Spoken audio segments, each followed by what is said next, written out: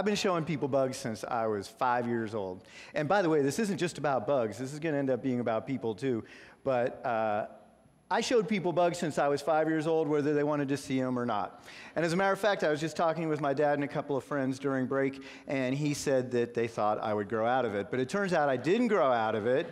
And when I went to college and studied bugs, and then I learned more about them, and I found that eventually people started offering me money to show them bugs. But it turns out they ended up offering me money to show their kids bugs. But whenever I had an opportunity to, I ended up spending a lot more time with adults. And whenever I had a chance to talk to grown-ups about bugs, you know, they have a longer attention span. You end up talking about a lot more interesting things. And one of the topics that I want to say kept coming up, but I kept bringing up, was the idea of respect. And when I had a group of adults together, I would sort of force them to say in words their definition of respect. And while we're all being mindful and calm and thinking, think about what you would say if somebody asked you to define respect. Oh, wait a minute. I'm asking you to define respect. What would you say? I don't want to put any words in your mind. These are some of the things that come up when you think about respect. One of the things I noticed is when I was talking to adults and I was forcing them to, by the third or fourth person, they were really fishing for words, but when they were trying to define respect, it always came up in terms of other people. It always came up with treat others the way you want to be treated. And because I'm a little bit of a smart ass, I would always say, what about cows? The concept of the golden rule idea of respect sort of falls short when it comes to eating others. You don't really think that's the way you want to be treated. It's not just eating other animals, though. This is the new exhibit at the Columbus Zoo, which if you haven't seen the polar bear exhibit at the Columbus Zoo, you got to go see it. But I'm not sure the polar bear thinks that's its best side. Well, anyway, you find that respect is a very difficult term to define. Even though we all have this general understanding of what it means, when you actually try to put it into words, it's a huge concept that's hard to define. I've started to come to look at it linguistically. And if you think about the word respect linguistically, spect comes, it's the same root that we use for spectacles or spectator, and it comes from the root for to look or to see, and technically is from the Latin root for back, but as a prefix we use it as again, and respect means look again. And if you take all of your definitions of respect and put it under the umbrella of looking again and paying more attention, it probably fits. And I'm here to tell you that the more time you take to look again at the world around you, not just bugs, but the whole world around you, people, this works with people too, you will never cease to be amazed at the things that you see. Now, I only have enough time to tell you a couple of stories about bugs, so here's the two that made the cut. Maybe. All right. This is a wasp that I was a research assistant studying with Dr. Jay Rosenheim, and we studied this Ammophila wasp in California. It's a real pretty little, small little wasp that's bright red and metallic blue, and it can't sting you. It's not one of those kind of wasps. If you hold it like this, it'll try to sting you, but it's not strong enough to. But what this wasp does is it builds a single-celled nest in the ground and goes and finds a caterpillar and brings it back and lays its eggs on it, and it's a parasite.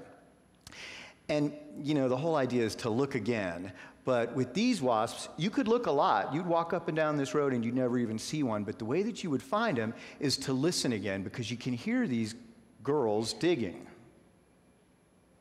Hopefully you can hear the volume on this. If not, I have to do it. Yeah, and what she's doing is she's got these big, huge mandibles or jaws, and she's vibrating her flight muscles, but not flapping her wings, and she's like a little drill. And so she'll stick her jaws in the ground, and she'll loosen some dirt, and then pick it up and carry it and throw it in the bushes, and then come back over and get some more and pick it up and carry it and throw it off in the bushes. And she'll dig this single-celled nest and then find a rock and put it in the entrance of it, and then go find a caterpillar, bring it back, pull the rock out, clean the nest out a couple times, then go in, turn around, come out head first, and pull the caterpillar down into the nest, situate it, lay her eggs on it, put a different rock deeper into the entrance of the nest, and then pack a bunch of dirt in it, and she drills it back down too. You can hear her going zzz, And I couldn't listen to, back then we had Walkmans. I don't even have an iPod, but we had Walkmans back then, and I couldn't listen to it because I had to walk up and down this dirt road where there was an incredible amount of activity of bees and wasps and all kinds of things just making this little city on the side of this road. You never even see it unless you take the moment in time to stop and look again. So eventually she covers up the nest and pushes some rocks over the entrance of it and makes it look like nothing ever happened. Her eggs hatch out, eat the caterpillar, and these little wasps climb up out of the ground. But for Ammophila, this is her with the caterpillar, and it's usually a bright green caterpillar. It's an incredible visual. And she stings it, doesn't kill it, paralyzes it. If she kills it, bacteria and fungus will start to decompose it, and she wants her babies to be able to eat it. And so she carries it back, and she flies real slowly, carrying this huge caterpillar back. But when she's originally digging her nest, there's this other wasp called Argochrysis, and it is a beautiful little wasp that's bright metallic red and green, and this one you would never see unless you were looking at a Ammophila nest. It's like that big. It's compared to her, it's tiny, and when she would have her head down in the ground, Argochrysis would fly from one rock to a branch, to a leaf, and it would triangulate the location of her nest. And then when she put that temporary closure in to go off and hunt, it would go find another nest. And then it would find another nest. And then every 15 minutes or so, if you sat and watched Ammophila's nest, Argochrysis would come back to see if she's back yet. And it takes her about 15 minutes with the caterpillar. So Argochrysis had it mapped out, and it could monitor 4 or 5 different nests, and it would keep checking them all. And when she got back, it got all excited. And when she reached up and pulled the caterpillar in to lay eggs on it, Argochrysis would fly in behind her and lay its eggs on the top of the cell of the nest. Its eggs would hatch first, fall down onto the caterpillar, eat Ammophila's babies, eat the caterpillar, and you'd get Argochrysis. It's a super parasite. It's an amazing world we live in. You guys have no idea.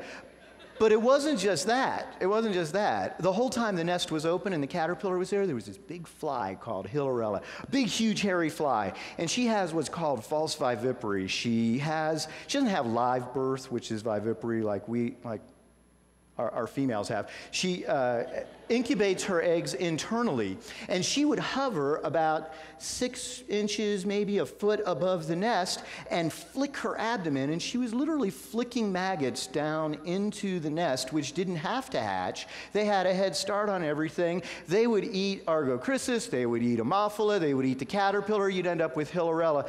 There was this whole little crazy, brutal world going on, and you could walk right down the road and never see it. And this was in California, although the video I took was in Arizona, and I found the one in Arizona like 5 years later because I heard her buzzing because I was walking quietly along the road.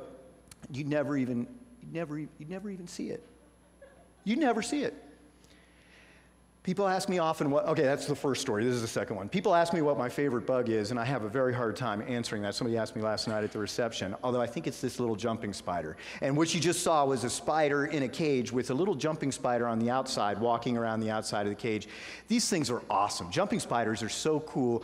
They're visual predators, and they're real agile, and they're real interactive, and they're one of the few bugs you can see think. Mantids you can see think, and these guys you can see think, and they're always dragging along a little drag line. And so if they ever have to make a quick jump, they'll hang from a string. You can even yo-yo them I tried to get one. If you had one, you could yo-yo it and climb back up, and they won't bite or anything. They're really adorable little bugs. And when you watch it, listen, they're really adorable little bugs, okay? And when you watch these guys for a little while, they're so interactive, and they've got excellent vision. Right now, this one is trying to figure out what acrylic is. They didn't quite, so those little sensory palps in the front are tapping the glass that it can't really see, and it doesn't understand what's going on. But they've got really good eyesight. Their 2 real big eyes have a retinal plane that's got 4 layers for different wavelengths and polarity of light. And then they've got these 2 eyes in the back of their head that are real sensitive to motion, and they can see things behind them too. And that's not supposed to play again, but here you can see, it's not that spider in the foreground is boring. The ones in the background are interesting.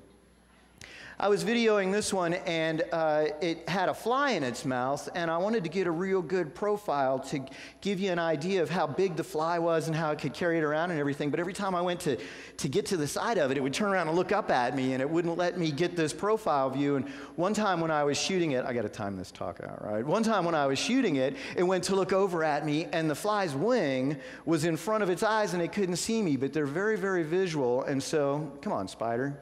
So when it turns around, it pulls the wing out of its face. I mean, they're just so animated and so, okay, come on, it's an adorable spider. If I had one and I was yo-yoing it right now, you would want one too. Now listen, it's not just watching these guys. You stop and look again at any jumping spider, you will be duly amazed, I promise you. But it's not just watching these guys, and sometimes, listen, we are dull beasts. We don't see much of what goes on around us. Our sensory perception of the world around us is extremely limited compared to those we share the planet with. There's a professor named Damian Elias in Berkeley who made a video of one of these jumping spiders. Come on. Oh yeah, sorry, that's real loud. I can feel it vibrate here. He's on a sound table, and this is a male jumping spider courting with the females, and some of them have really elaborate courtship rituals. On the left of the picture, she is tethered by some low temperature melt wax, and she's conscious but not responding. Don't laugh. He's trying real hard, but this is getting a little too personal, but watch. This is only the sound that his equipment was tuned to pick up. You don't know what's going on here. This guy could be playing violin to this girl and she's not responding, but he could be doing all kinds of stuff and you don't even know. But watch what he does.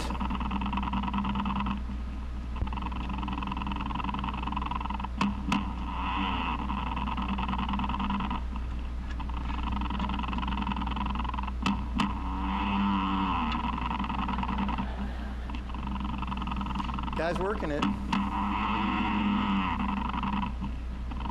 You'd never hear this, by the way. This is very special technology that's making this happen.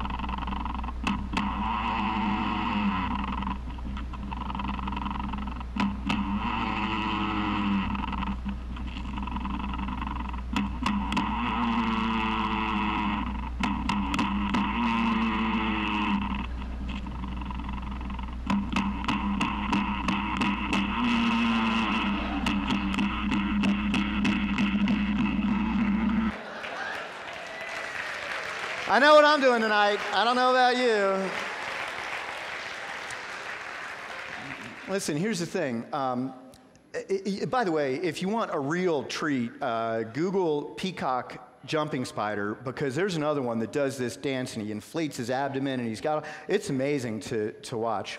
Well, you see stuff like this from these little guys, and it leads people to be really amazed. This thing is so little. How can it be so sophisticated? And I think, how could it not be so sophisticated? How could it live in the same world we live, have much more dramatic challenges than we have, and not be sophisticated?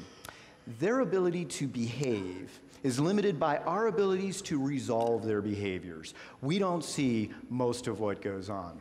I'm here to tell you that the more moments in time you take to look again, the more amazed you'll be by the world we live in. But I suggest you shouldn't be surprised. You should come to get used to amazing things in your world. And when you do, you're going to want to show it to people too. That's how the world works. Thanks a lot.